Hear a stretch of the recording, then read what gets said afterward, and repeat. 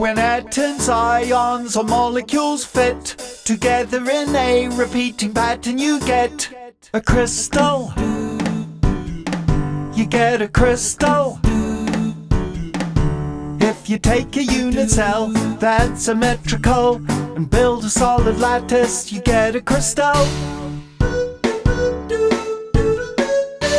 A crystal sparkles 'cause light reflects from flat surfaces that are called facets on a crystal.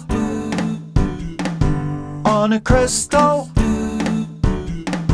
If you take a unit cell that's symmetrical and build a solid lattice, you get a crystal. When liquid magma slowly cools, it can crystallize into jewels. Rubies, emeralds, sapphires and quartz are just some of the different sorts.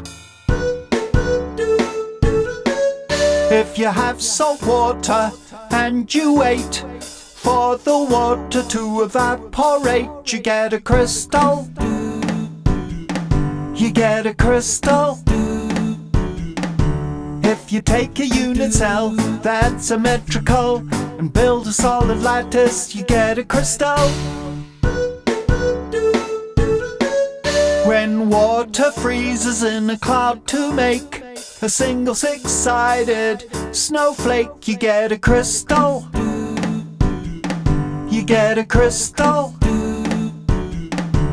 If you take a unit cell that's symmetrical and build a solid lattice, you get a crystal.